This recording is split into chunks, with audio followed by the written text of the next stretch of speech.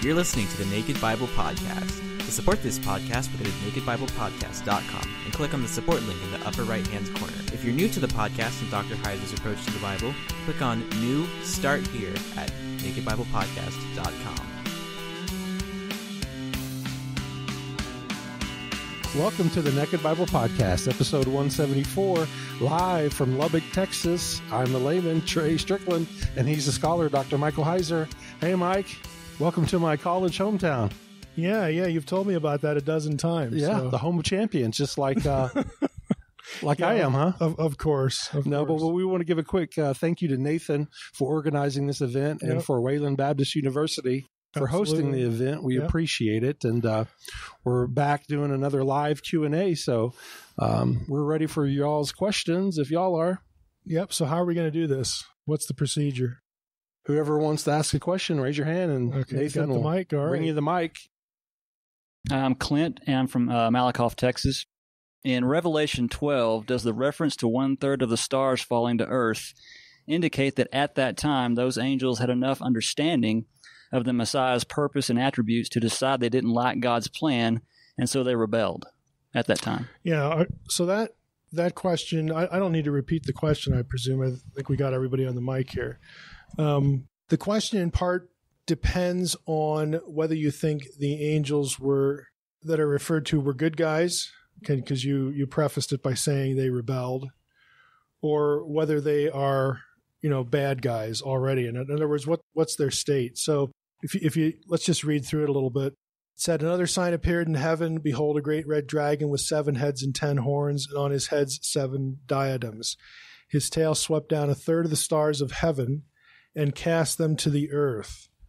And the dragon stood before the woman who was about to give birth, so that when she bore her child, he might devour it. Now, the way you worded your question, did 1/3 of the angels know enough about the Messiah, is the way I think you put it, so that they would rebel? Is that how you framed the question? Kind of like you say, that the gospel was hidden, had to be revealed, and if the rulers had known, they wouldn't have crucified the Lord of glory. That kind of track. Yeah, I don't know if we can really read this as a rebellion. You could read it as an attack by the dragon on, good guy angels, if we want to put it that way. And so 1/3 of them are defeated or cast to earth. It's conceivable to me that you could read it that way. That question is in part related to what comes later.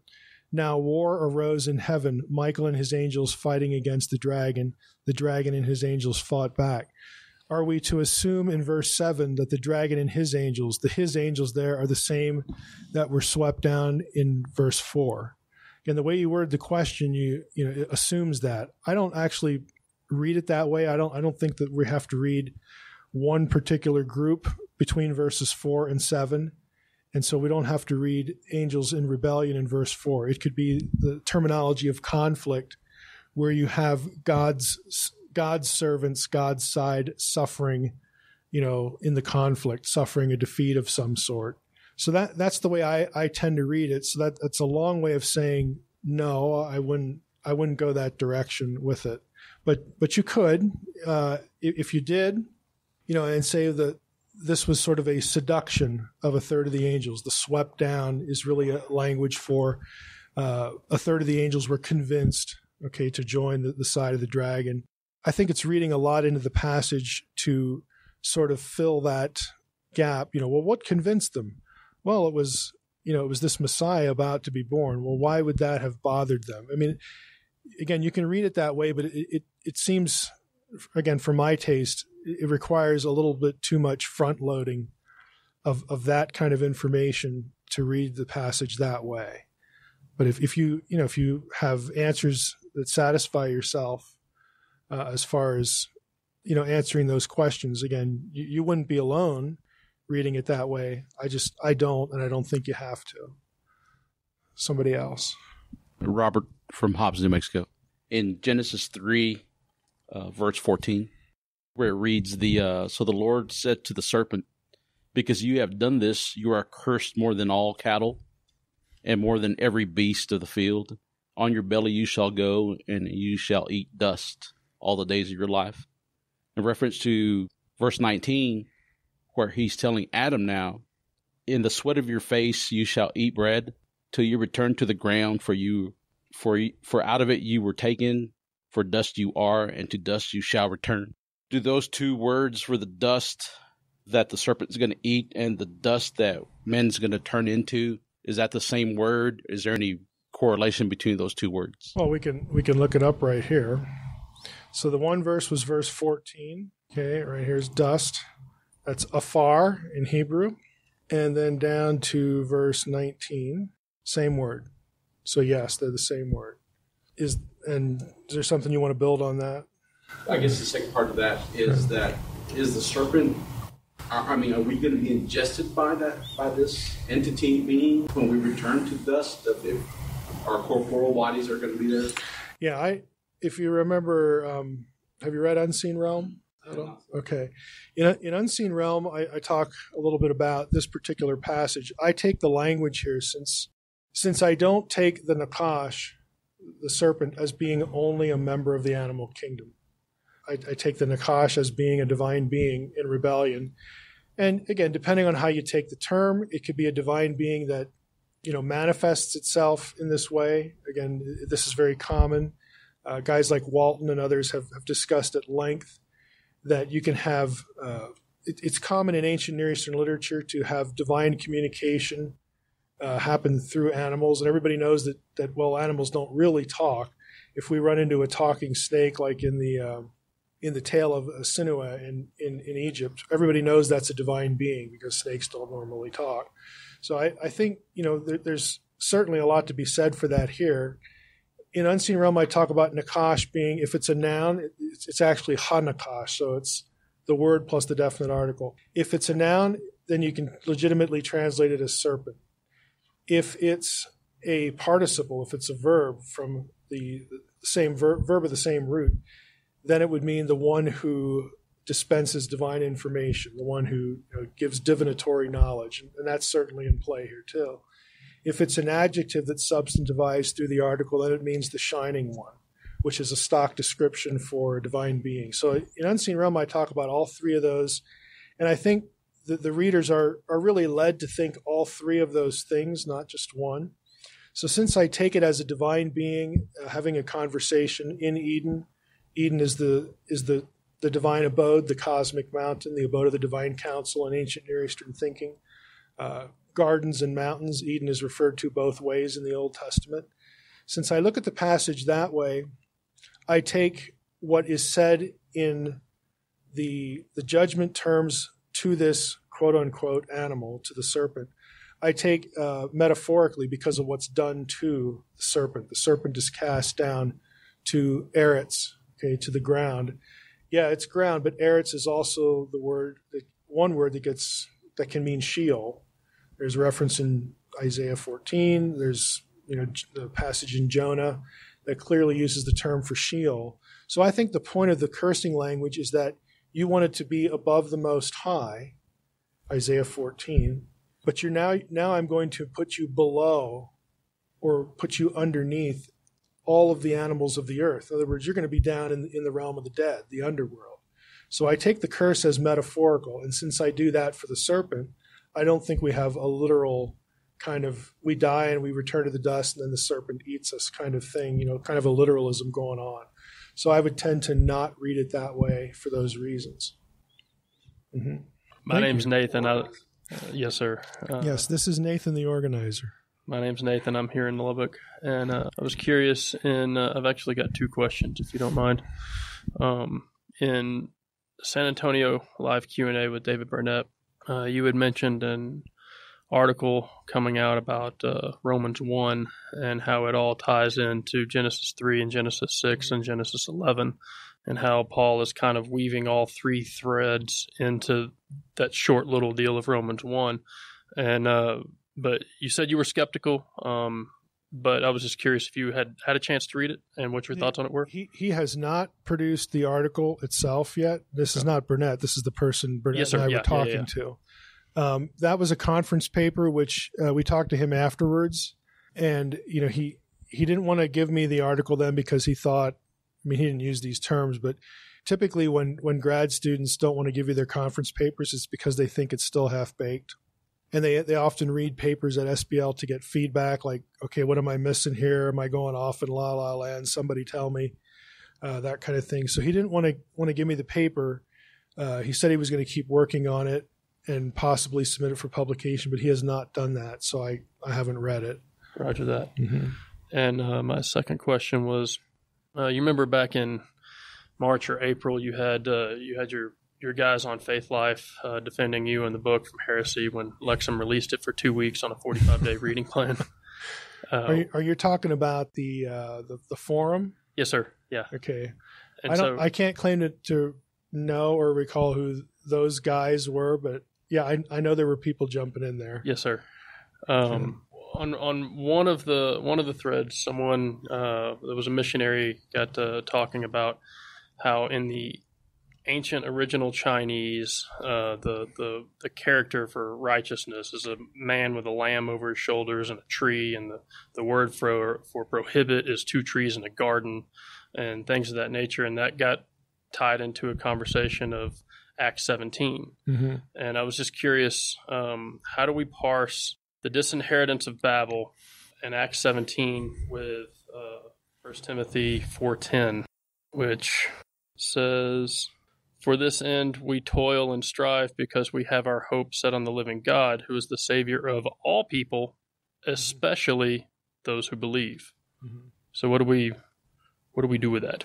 Yeah, let's go back to the Chinese thing. I don't know Chinese, so I can't really evaluate that. I can tell you what I would want to see to think that there's any significance between the biblical story and the Chinese character. I don't think generally that we would, and I'm not saying the source would say this either, that a claim like, oh, the Chinese language, the character-based language is based on Christian theology or the Bible or anything like that. So let's wipe that off the table. What I would want to know is, was this character introduced in a post-Christian era? Because, Chinese has lots of characters. If the character was introduced well before the Christian era, well, then I would say that you don't have a Christian connection. If it was introduced afterwards, well, then maybe there's something to that. I don't know. I don't know either the historical question to be able to answer that, or in Chinese in terms of characters, though. But that, I'm just telling you, that's what I would want to know, just right off the bat. Does that have anything to do with, this, again, coming from the Deuteronomy 32 worldview? How do we parse something like that? On the one hand, if the character is post-Christian, well, then that sort of answers that question. There might have been some Christian influence there, and then somebody could have invented a character to convey a specific concept based upon something maybe a missionary taught. Who knows? That's one trajectory. I don't think, since we don't have a clear picture of what you described in the character, even in the Old Testament, I doubt that the Chinese people got a clearer picture than the Israelites did. So I don't think we can really track fruitfully on that trajectory. If the question is about how are the nations saved? How were they made acceptable to God? That sort of thing. My sort of paradigm for this is that this is ultimately for God to decide. God provides information to whomever He will. If this is outside the believing community, in other words, what He considers His family, Israelites, and then now, of course, the church, the circumcision neutral thing we call the church. Prior to that time, prior to there being a gospel to give to people, could people be rightly related to Yahweh? Well, sure they could, because we see that in the Old Testament. We see it with Naaman the leper. Jesus holds him up as an example of faith. Now, if for those of you who have listened to the podcast, we had Gerald McDermott on, a few months ago.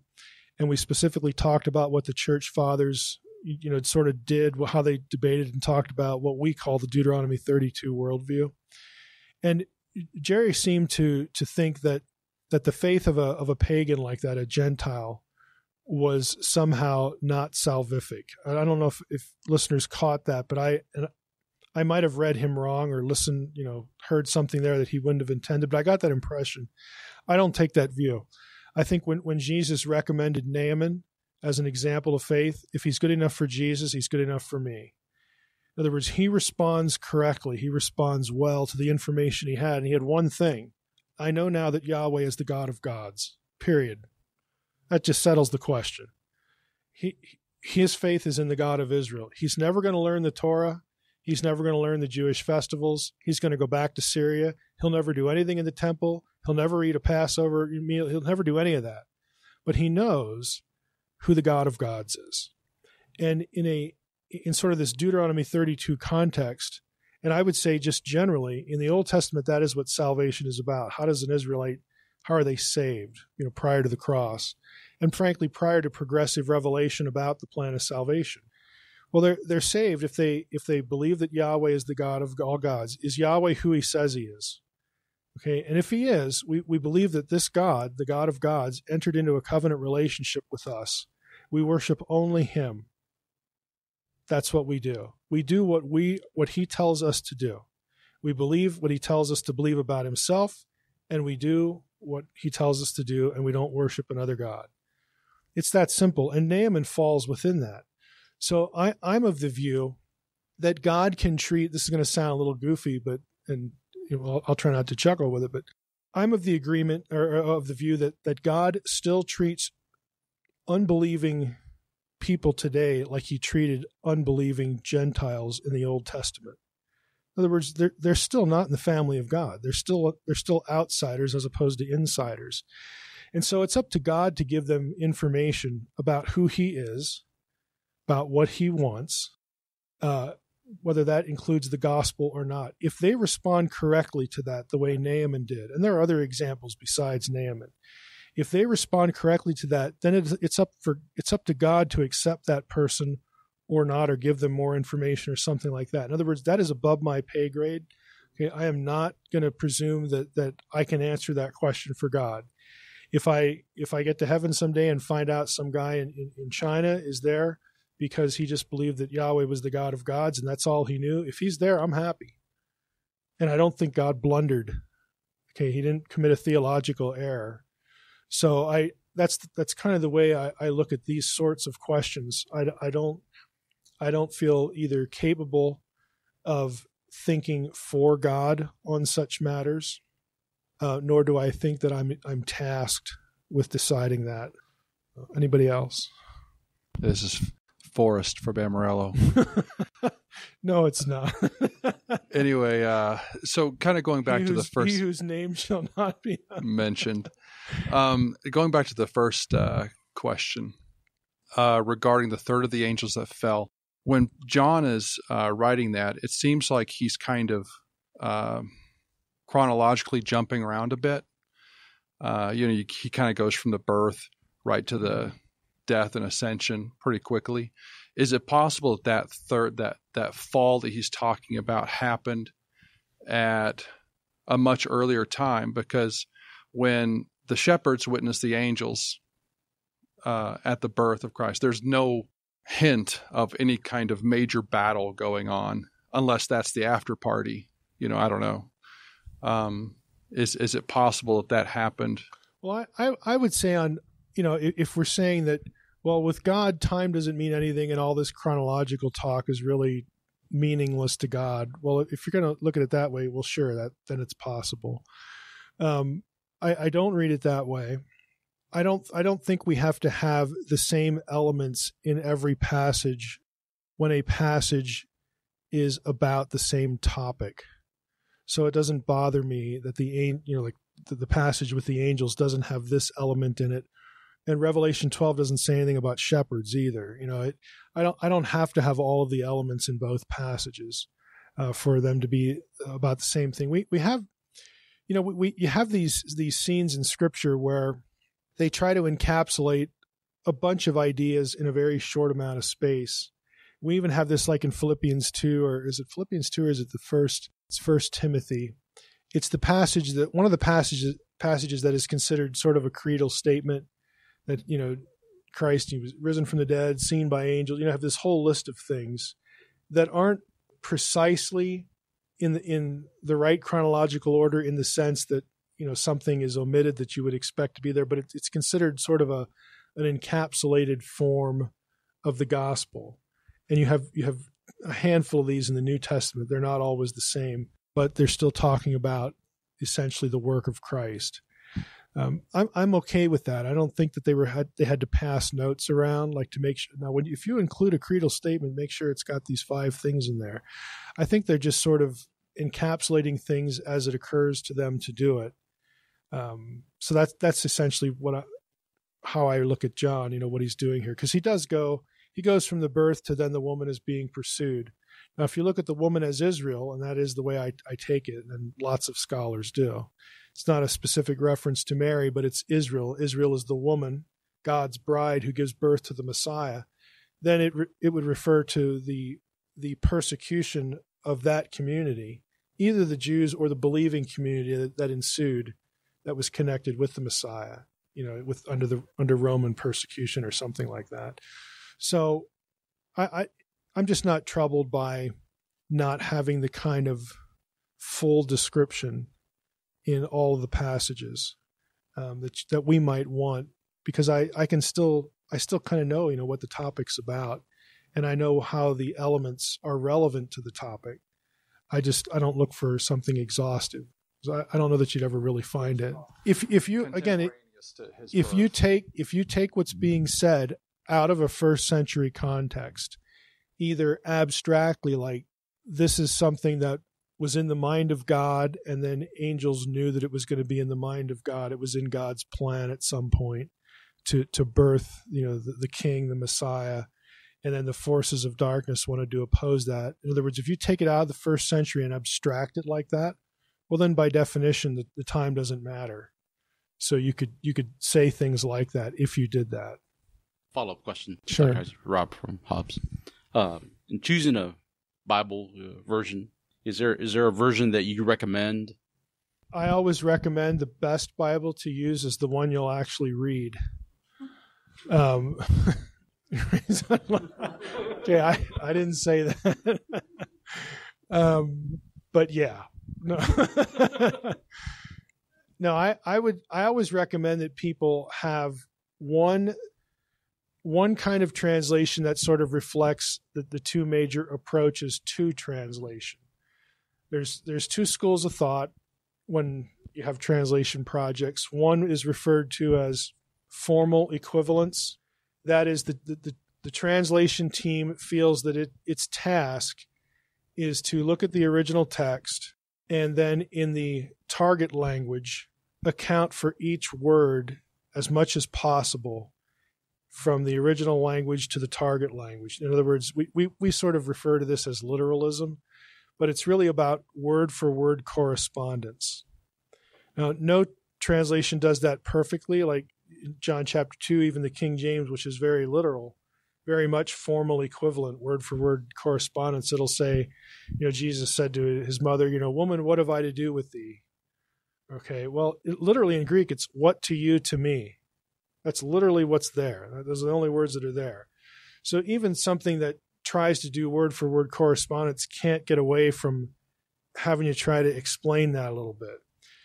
The other school of thought is what is called dynamic equivalence, and there the goal is not word-for-word correspondence, it's thought for thought. So we look at the original language, okay, what is the thought that they're trying to convey? And then when we put it in the target language, we can use whatever words we want to capture the same thought. So I recommend, and all English Bibles will tell you in the preface what approach they took. So my advice is always use one of each, just so that you can kind of get a feel for how each sort of approach would account for what they're seeing in the text. And you're always wiser to use more than one translation, because if there ever really is a significant translation sort of problem where there's a real elasticity to what something could mean, or if there's a manuscript difference, chances are, if you look, and this is what's great about software, you can do this in a couple seconds. You could look at 4 or 5 translations, and if they all differ at some point, or like a specific word, then there's an issue there. And that's where you should drill down and get another tool to study that.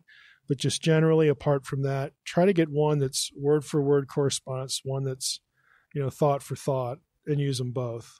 I should add, I prefer in the first category, it's mostly trying to strike formal equivalence. I prefer the ESV, but really only for one significant reason, and that is it is more textually up to date in places than other translations are. The big one is Deuteronomy 32. There are several places there where the ESV the committee decided to use Dead Sea Scroll material in the running text, not just put it in a footnote. Okay, I think we ought to be doing more of that. And ESV decided to do that at certain points. So I give them a thumbs up for that. So I like that. So I just got into it for that reason, and it's sort of grown on me. But I'd use other ones too. Yes, sir. Hi, Michael from Lubbock, and my question relates to your. I guess you call this an astral prophecy back in for the, and that maybe I'm reading into your designation of this in Matthew for the birth of Jesus, September 11. Yeah. Okay. How is that more related to this idea of the signs in the skies than, for instance, that maybe Matthew is just using Isaiah 7, in which this is a much longer tradition.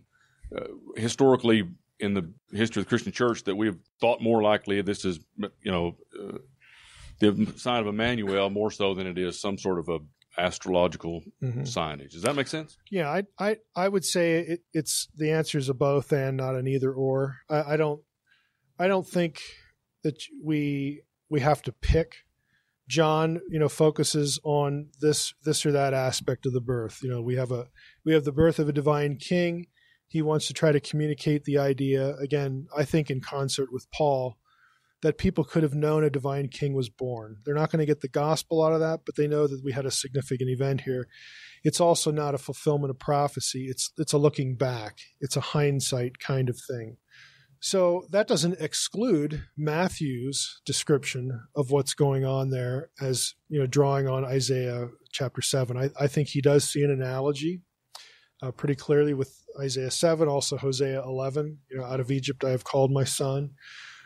It's not to exclude the Old Testament. I think different writers introduce different ways of looking at the event for their audience. So I would be an inclusive guy when it comes to that, not it's this, not that sort of approach. This is Cletus from Amarillo again. I got a question regarding Jude 1, and I know you've probably answered this. But when Jude is talking about the angels that have been chained in gloomy darkness, et cetera, and then he makes the analogy to Sodom and Gomorrah and their immorality. Is there some kind of connection between Sodom and Gomorrah and angelic sexual intercourse? I mean, is that why the men of Sodom and Gomorrah were trying to beat on Lot's door to have their way with those men because they recognize them as being angelic?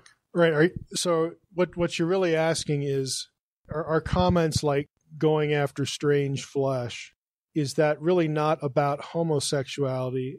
Is it really a reference to this Genesis 6 kind of stuff? Is that what you're... Well, that seems to be what Jude's alluding to there. I mean... I think, the short answer is, you can read it that way. And this paper that Nathan brought up in his question, that was one of the trajectories of that paper, which is why I was interested in it. The guy was basically making the argument that this is sort of a literary motif that you see the Genesis 6 kind of thing sort of echo in other passages, including the Genesis 19 episode here in Jude. And also what he was interested in tracking on was, is this what's behind Romans 1 in Paul? In other words, what this guy was trying to do in the paper was argue that this is a literary pattern and a conceptual pattern where these things are associated together. And then once establishing that idea, going back to Romans 1 and then arguing that that's really what Paul is discussing there and not necessarily homosexuality in that particular passage. So as Nathan suggested, I'm aware that people do that and read it that way in Jude and those associated passages.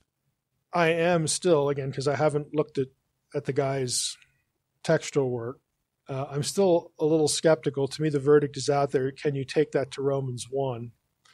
But if it just relates to Sodom and Gomorrah, that idea, that approach does have a pretty solid history and scholarship. You can read it that way, which some people would say, well, that helps you make the point about the Genesis 6 stuff and whatnot. And I guess it would on that point, but I don't know that, it's a little hard for me. Again, I try not to do too much thinking for biblical characters and writers, because while I could probably come up with a good case, at the end of the day, I don't really know. In other words, the men of Sodom, can I really get inside their head and say, okay, they knew these guys were angels and that's why they want them? I don't know if I can really say that from Genesis. You go back and read the story. How would they know that they're angels?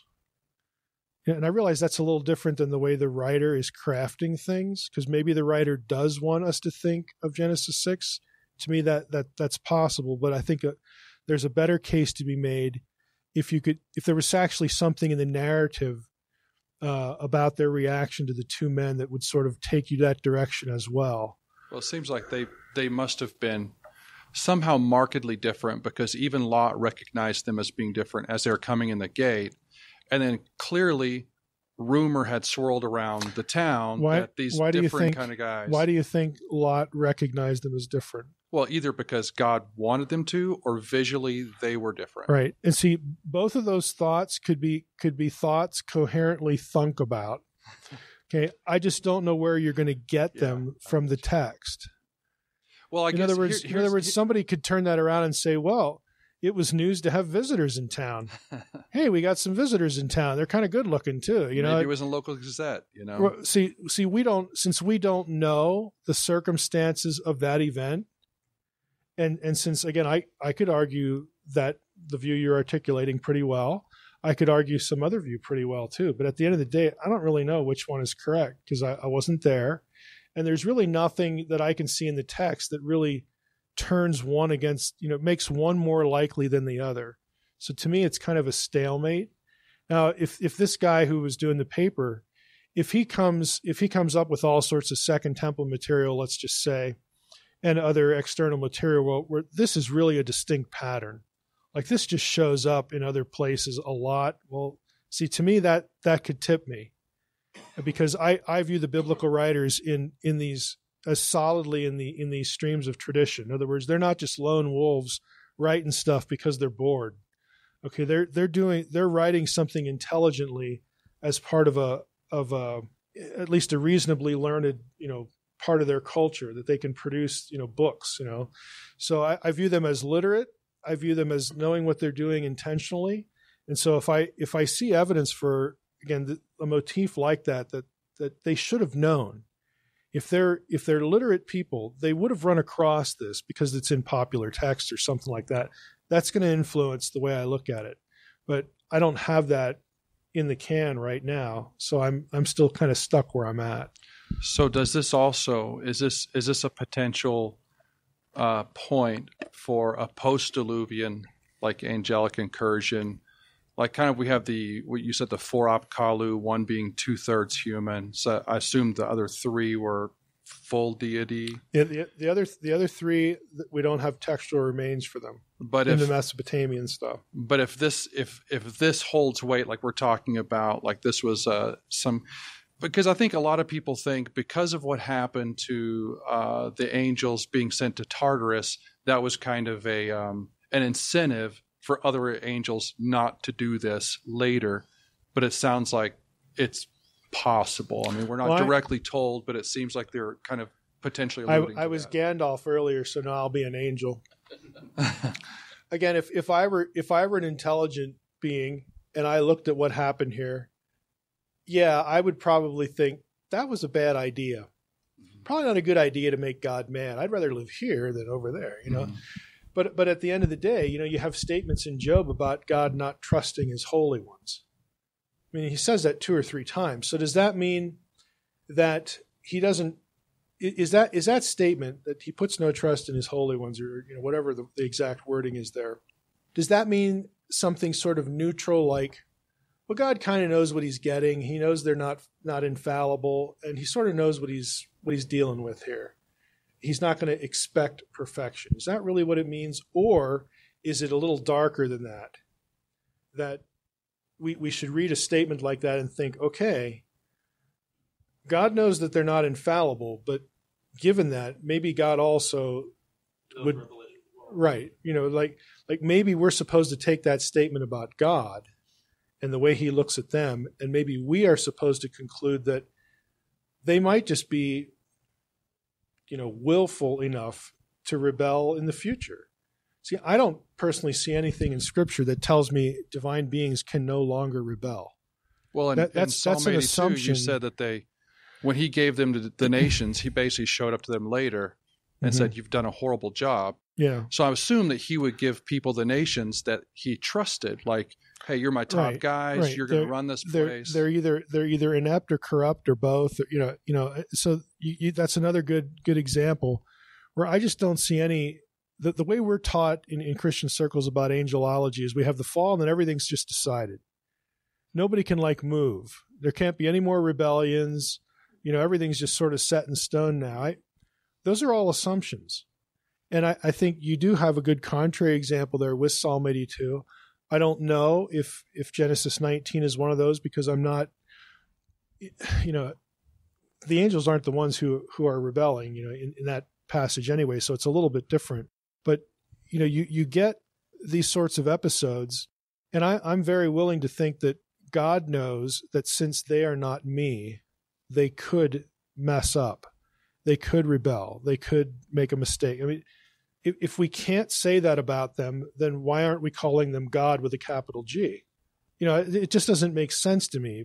But again, that's the way we're sort of reflexively taught angelology and demonology in a Christian context. And I think those are weak points, because they're guesses at the end of the day. That's what they are. Clint from Malakoff again. I attend a Bible church, and very literal interpretation of the scriptures. And just until a month ago, I was right there with them on everything. And then your book just kind of ruined everything for me. So, again. So my question, Trey can edit that out. So my question is, thanks, Rob. This is so radical.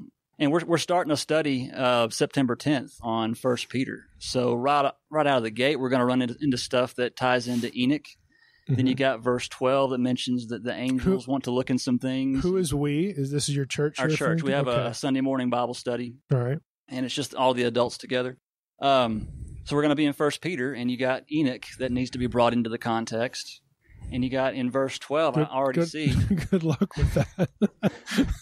In verse 12, you see where it's talking about even the angels long to look into these things. I could camp there for 2 or 3 Sundays in a row, just unpacking that. Yeah. But just even bringing Enoch up might be like an uproar for these people. And I love them. They're my family. Right. How can I, as just attending that class, how can I bring things up in a thoughtful way so as to not cause someone to stumble or to look at me as a heretic? Right. You know, you should not feel guilty over not telling people all of the things you know or would like them to think about. So that's the first sort of bridge to cross. You know, in other words, you dumping exhaustive knowledge on them is not a moral issue. If you understand their context, it's a good bet that God does too. And so I think you do need to be, cautious. You need to be loving. There will be times that you would be wiser to just not say anything. Other times that, that you're going to have to know your people, whether you can interject this or that. I think what would be a moral issue is if you sort of pretend that there's nothing to see here, citizen, move along, and you just sort of do things that way.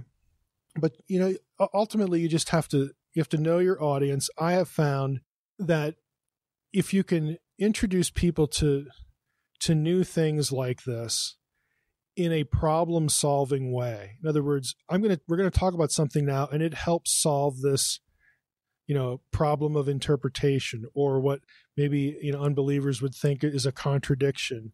In other words, it helps them come away from the discussion feeling good about Scripture, feeling affirmed in some particular point.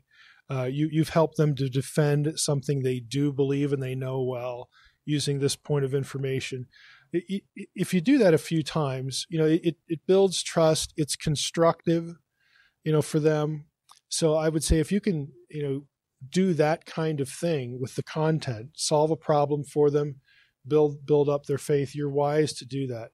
This is why I don't go into churches like on Sunday mornings, because I've had people, you come Sunday and do this. It's like, no, because all that's going to do is just, create a problem for you, because I'm just going to leave, and then you're stuck with the problem.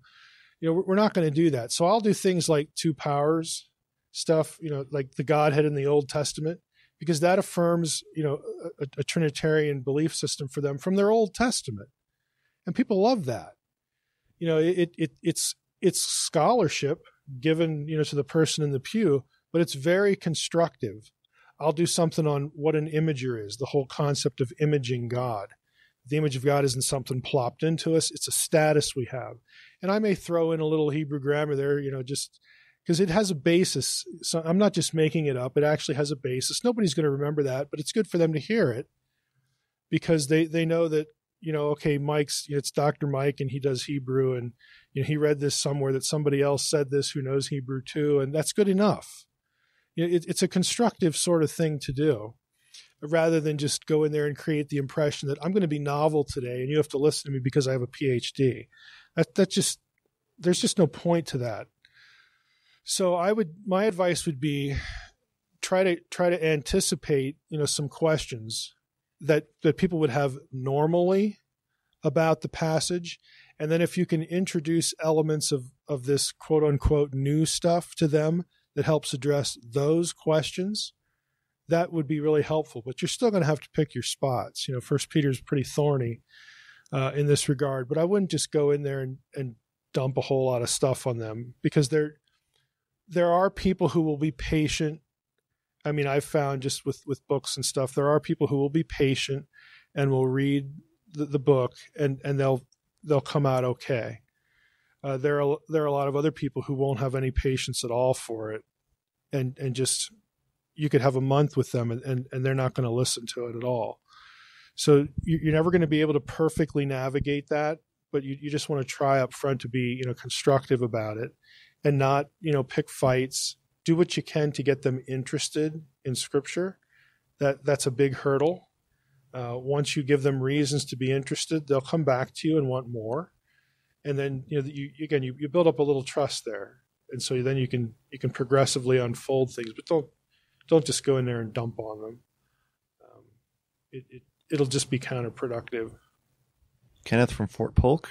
Now, what are some good resources for understanding logic and coherence to better interpret the Bible? Oh, boy. A good dose of listening to graduate student papers.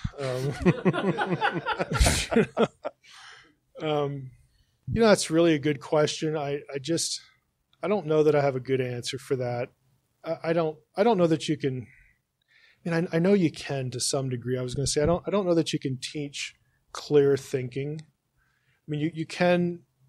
If it were me, if I were forced to give an answer to this, I would say go get a homeschool, like middle school, high school curriculum book on logic, or something at that level on logical fallacies, and then try to teach people the categories, and then illustrate all those things, not just from the book examples that the textbook would give you, but even in things like, Bible interpretation.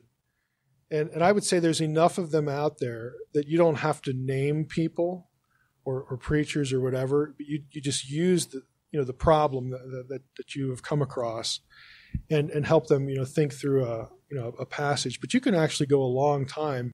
They're just the difference between correlation and causation. These two things are like each other, so one must have caused the other. Really? I mean, it's a logical blunder and a fallacy that happens all the time, not just in sort of novice Bible studies, but I can show you that kind of stuff in, like I said, in a graduate student paper or, even a journal article. I mean, I actually said this one time in a graduate seminar, a doctoral seminar. I thought that I said out loud, it must have been a moment of weakness or stupidity, that I thought we would all be better off as graduate students if we were forced to take a course on logic. And it's like, I didn't win hearts and minds that day, but I was serious about it because you just run into this. So I think that would be a good start, but I don't know that there's nothing you can just read or study and it just flips the switch on. You more or less have to know what the categories are and then see a good dose, of poor thinking and have somebody really guide you through that so that people have their senses exercised to seeing that sort of stuff. Or if you can take what the textbook offers you and then reduce it to like, here's a set of questions you should ask about every interpretation. And again, it's the logical fallacy stuff. It's just to try to weed it out like that. One slightly different question. You've written the facade and the portent. What are you trying to accomplish with stories, and why are stories so important? I like to try to piggyback theology on fiction. In the case of the facade and the portent, it's science fiction. You could also call it paranormal fiction.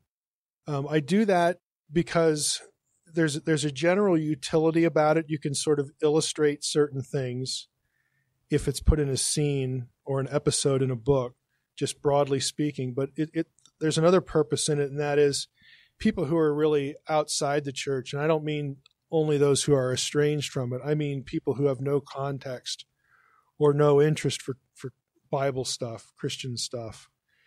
You can often get them to the table to at least have a conversation if you do it through something like a novel or fiction.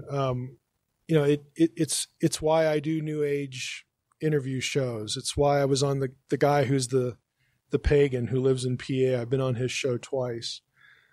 Those people will just never darken the door of a church or anything remotely Christian. But if you get invited to do that, it just presents an opportunity. So I view fiction as just another opportunity to get people who otherwise would not get any exposure at all. Why do I do ancient astronaut stuff, online? Why, that kind of thing. It's for the same reason. I don't like the Bible abused or any primary text abused in such discussions. There are lots of caricatures about the Bible in these shows and on these websites. And there ought to be at least somebody out there saying, well, you might want to think a little bit differently about not only this topic, but the way the Bible's used for this topic. So I'll do Coast to Coast. I'll do, these kind of shows. That's really why I do it. There's really no other reason to do it. A lot of people think, oh, you go on a show like Coast to Coast and you sell lots of books. I don't. I've been on the show over 30 times. I've probably sold a couple hundred books in all those appearances. Because most of the audience is going to be hostile, and I know that going in. So I do it so that they get to hear a Christian voice that not only isn't sort of the lunatic caricature that they have of Christians, but also to disabuse them of the notion that they're thinking well about the Bible. If I can do those two things, it was a good visit. It was a good show. Ultimately, I don't know. Unless I get an email from somebody afterwards, I don't know. So maybe I could do better things with my time. I just don't know. I do them because I'm asked.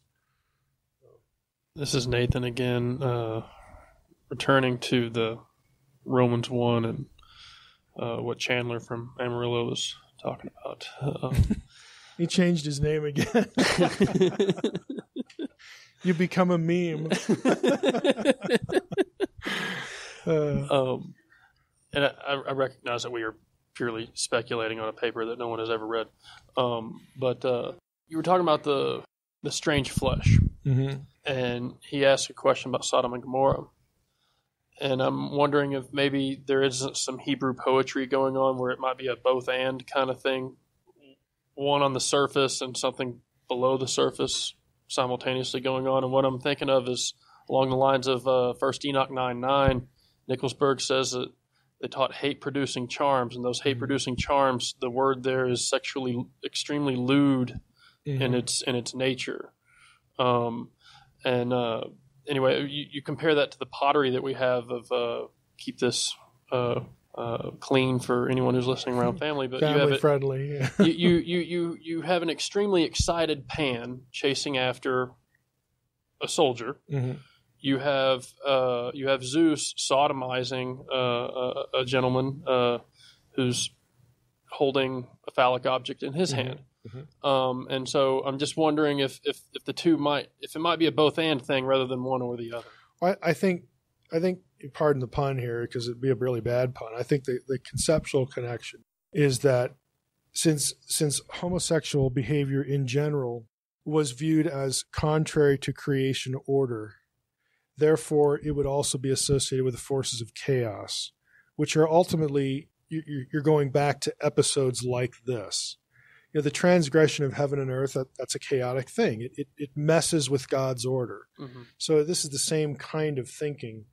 So I think on that level, sure, they're kind of going to put those things at the end of the day in the same bucket, but the bucket might have lots of compartments. I just don't know if, I'm interested in there being, again, a discernible pattern. I like patterns. In ancient texts. So again, if he ever produces the paper, and we're actually going to hunt him down in November, Burnett and I, because he's Burnett's friend. So we'll corner him at some point. But I will try to extract either the paper or maybe an interview out of him to try to see what he's actually using for the idea. I mean, I'm familiar enough with the idea. Right. I just want to know, what material are you using? What are you working with? What are you tracking on? I just want the raw ingredients. I want the primary text source references. So if I can get those, then I can run the rabbit trail myself. I may not do as good of a job as this guy has because his head's been in it for a while. Right. He's doing it for something. I don't know if it's his dissertation or not, but I would just need, again, to sort of retrace those steps to say any more. But on just a theological sort of worldview level, it's all going to be contrary to divine order, which is chaos. Things aren't running the way God wants them to run. Yes, sir.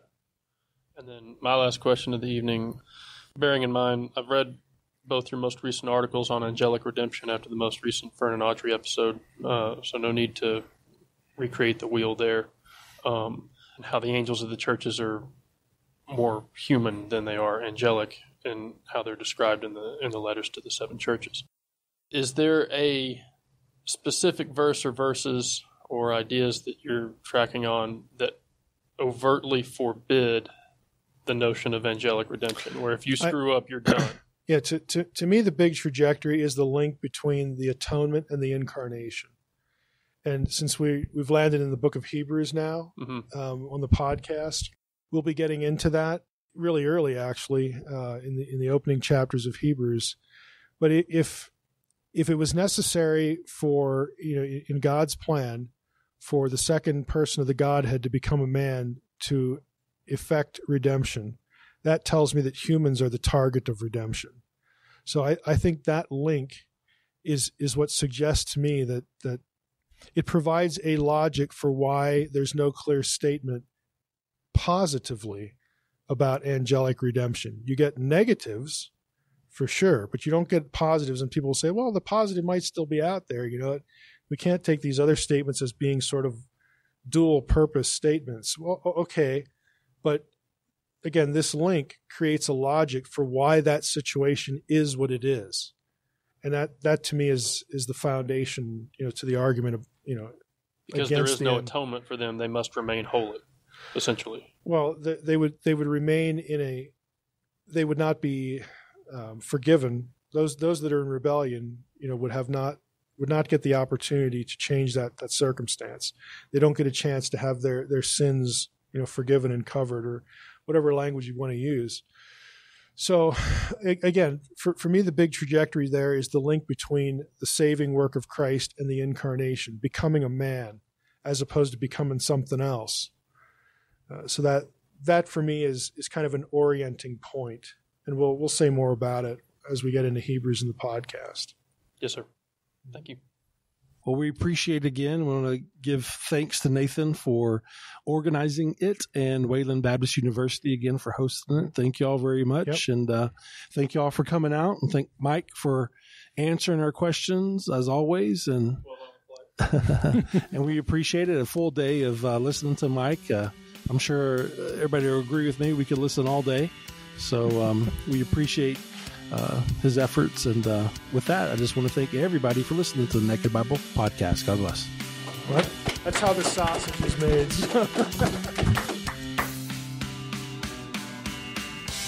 Thanks for listening to the Naked Bible Podcast. To support this podcast, visit www.nakedbibleblog.com. To learn more about Dr. Heiser's other websites and blogs, go to www.drmsh.com.